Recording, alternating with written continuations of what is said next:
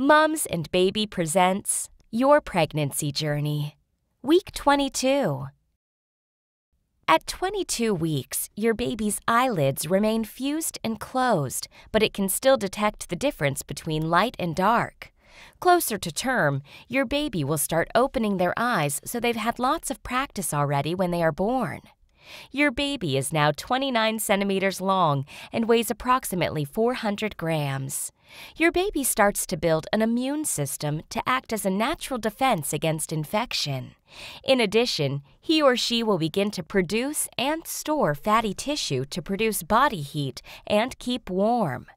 This fatty layer, called brown fat, starts to build up on different parts of the body and continues to do so until your baby is born.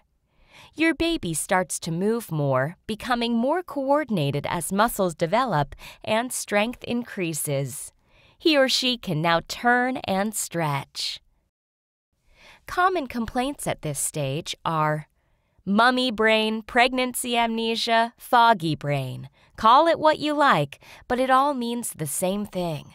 This can be very frustrating and even end in tears some days. Try to focus on one thing at a time and then complete it before you move on to something else.